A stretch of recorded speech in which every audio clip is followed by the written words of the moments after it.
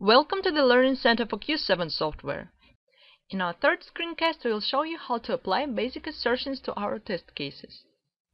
Each test case should have a verification to complete it. We need assertions for UI testing, where we test UI elements, their location and properties.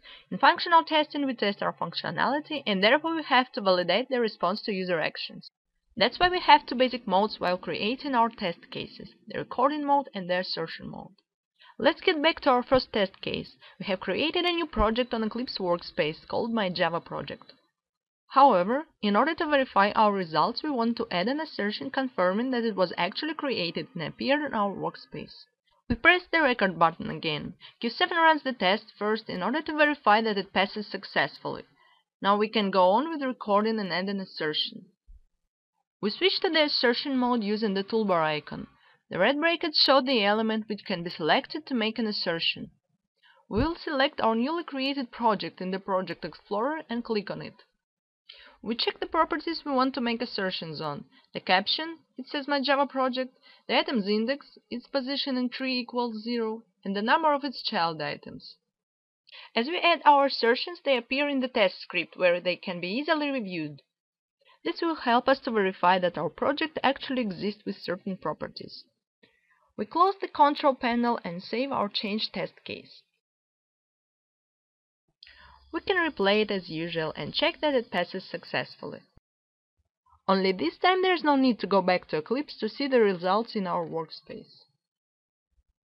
Let's take another example. This time we will create a new Java class. As soon as the test is replayed, we record in continuous and we open the new class wizard. It's gonna be a simple test class with public static void method. When the class is created, it opens in the editor area. We can now check if our new method was added to our class. In order to do that, we open the quick outline and see that our method appears in the class tree. We want to make an assertion on this tree item. However, if we switch to the control panel in order to turn on assertions, the pop-up window disappears. We go back to the quick outline, only this time we will use hotkeys in order to switch to the assertion mode.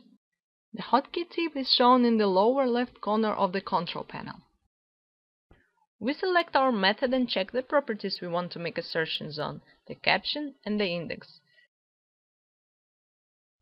We can even make an assertion on the font style and the background color, which is very pale yellow. As soon as it's ready, we stop recording and save our test case.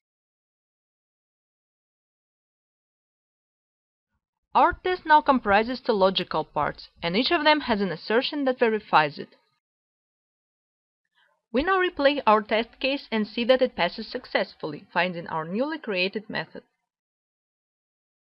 Assertions are an essential part of automated testing, since there is no one standing behind machine's shoulder to check the actual behavior of the tested functionality.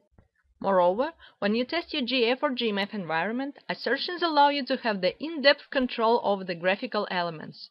We'll certainly get back to them later in our next screencasts.